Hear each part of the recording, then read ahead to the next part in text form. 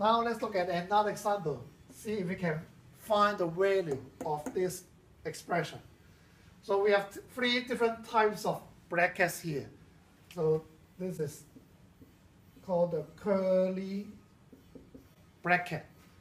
And this one, we call this a square bracket.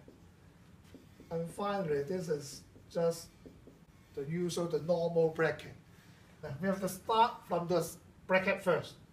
So this is our order of simplification. We start with the normal bracket, and then we move on to the square bracket, and finally the curly bracket. If we are going to find the value of this expression, we will begin with this one, the numbers inside the bracket.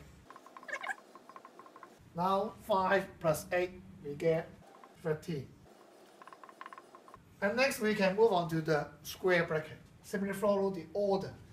14 minus 13, we get 1. And lastly, we have 8 times 1 inside the curly bracket.